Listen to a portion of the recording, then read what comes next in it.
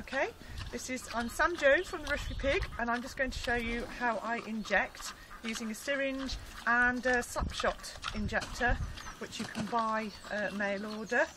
And I'm going to inject this sow. This is just with Noromectin, so it's for mange, mites and worms. As you can see, I fed her. She's quite used to me playing with her ears and patting her neck. So I give her a good pat of the neck so she's not expecting the injection, and I'm also finding the nice site which is 90 degrees from her ears and also perpendicular to the ground, so somewhere in here in this nice muscle. Make sure that the needle is long enough to go through the fat and into the muscle. It might seem awful, but there's no point in using it if it doesn't do that. Okay, so I'm going to inject her now and you'll see how this works.